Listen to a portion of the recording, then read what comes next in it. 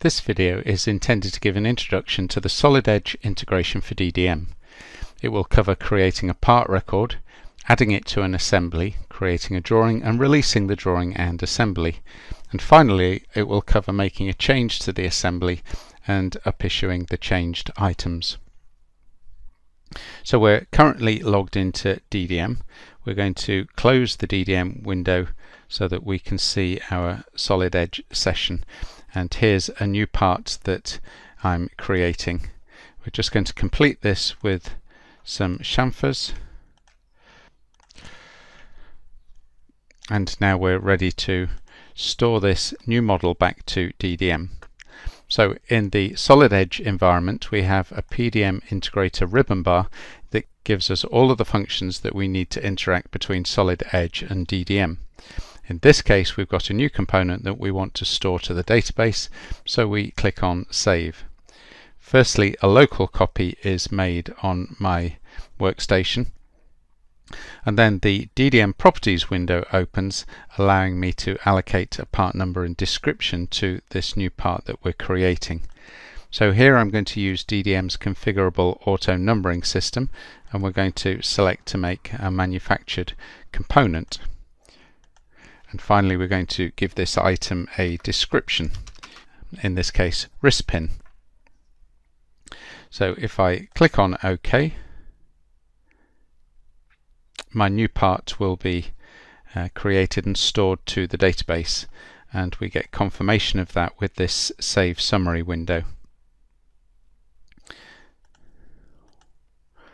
If I close this from session and return to DDM and look at my recent items, at the top of my recent items list is the wrist pin that I've just created. If we look at the properties of this, then we have a preview of the item, and we also have information about the material used, who created it, and when it was created. Okay, so having created my part, what we're going to do now is to put it into this piston head assembly. So we'll load this into Solid Edge, and now we'll return to DDM to get the wrist pin to assemble into this. And to do this we can use the load subpart function, find the wrist pin, double click to load it into session, and then we'll just use standard Solid Edge assembly techniques to position this in the assembly. And the pin is now positioned, and so in the same way we can store this back to DDM. So we'll just use Save again. So as this assembly has already been stored to DDM, it doesn't prompt us with the properties window. It will just save and update that assembly in the database. And again, if we look at the Save Summary, we can see that the assembly has now been updated and saved. So next we'll complete this by creating a drawing of the assembly.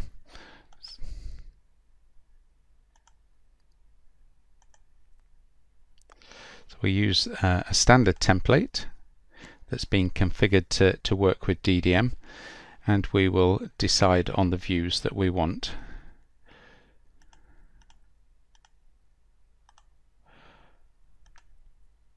So for the purposes of this we won't add any annotation or dimensions to the drawing, but in the same way as previously we can save this back to DDM just using the save function. Again, a local copy is made on my workstation,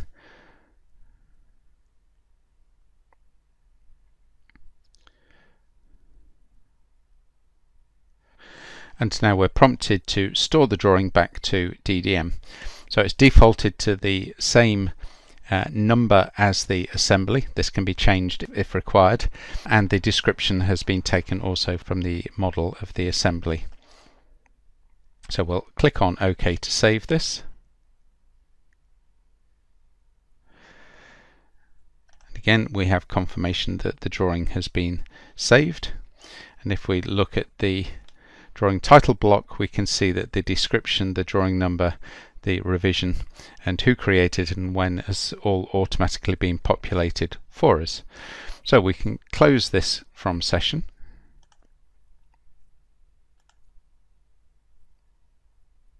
I'm going to clear my local working directory, return to DDM, and we've now got our drawing stored to the database.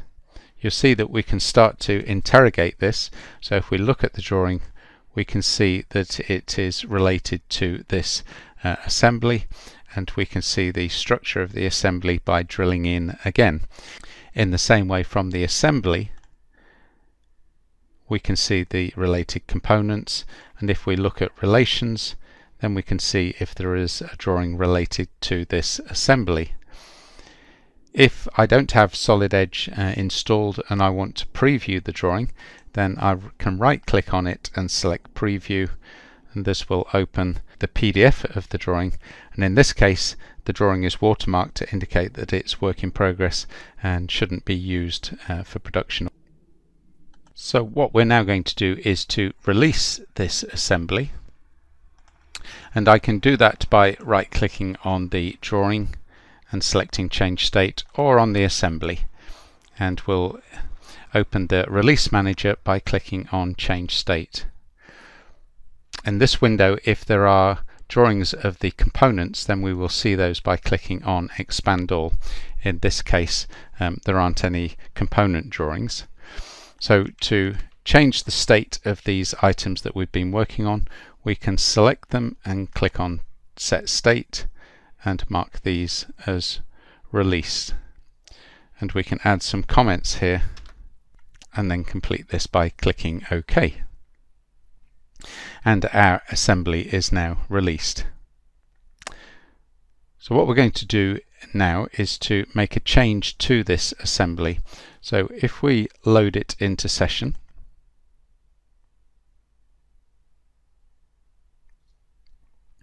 what we're going to do is to modify the wrist pin. So we will open this, and we're going to put a hole through the center of the wrist pin. So the part is modified, and remember at the minute this is still the released part, and so we don't have any permission to make changes to this. But we're going to return to the assembly, which is also released, and the assembly has updated with the modified component. What we're going to use this time is single save to make a change to this assembly and component. So the single save manager window opens, and it's indicating the things that we've modified in this session. So we can see the highlighted items. You can also see that include drawings is selected, so that any modifications will also update on related drawings. In this case we've modified the wrist pin, and we want to save that as a new item, so we'll select save new, and now in this window we can click here to select a new number. So this is updated. For the assembly and the assembly drawing, we're going to create a new issue. So we select to create a new issue, issue 2. If there is an associated change number, we can populate this here, and we can also fill in information about the description of the change. And we can also fill in if we want a long description of the change. So our changes are complete, and we can click on OK to update that information in the database.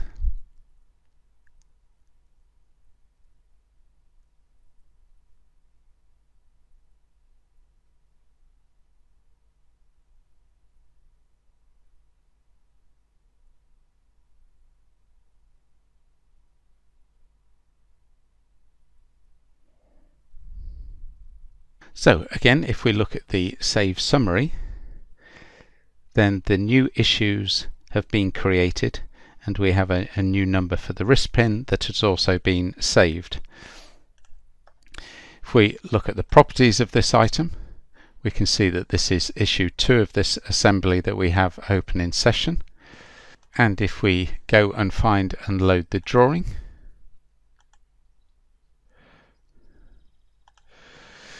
then we can see that this is updated. It's issue 2 of the drawing, and we can see that the revision history has been updated with the change that has taken place.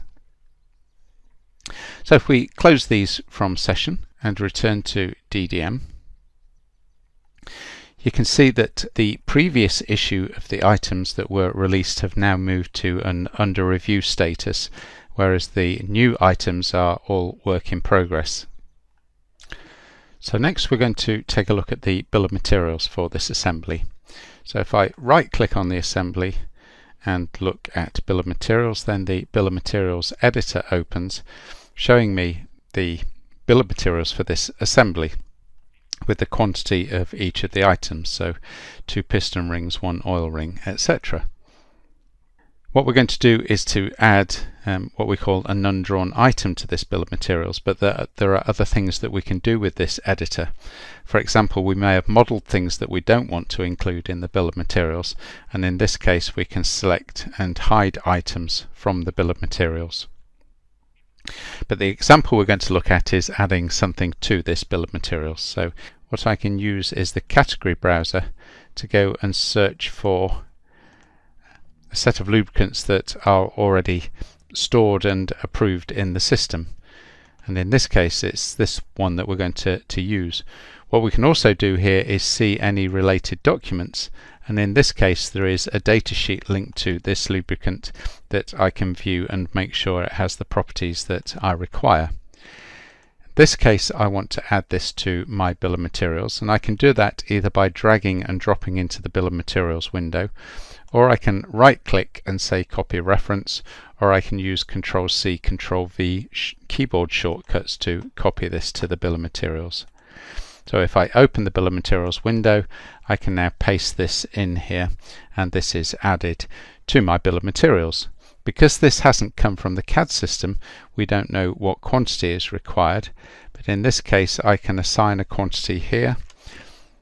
Here's my unit of measure, and I can add some notes here, in this case say, and apply that, and now my bill of materials is complete. If I click on OK, having completed all of my changes now, I'm ready to release the up-issued assembly. So as before, we can right click, select to change the state, expand all to make sure we've captured any drawings, and now we can select the modified and up-issued components and set these to a released state. If I click on OK, my new assembly is released, and you'll see the old assembly is now marked as superseded. If we look at the new drawing,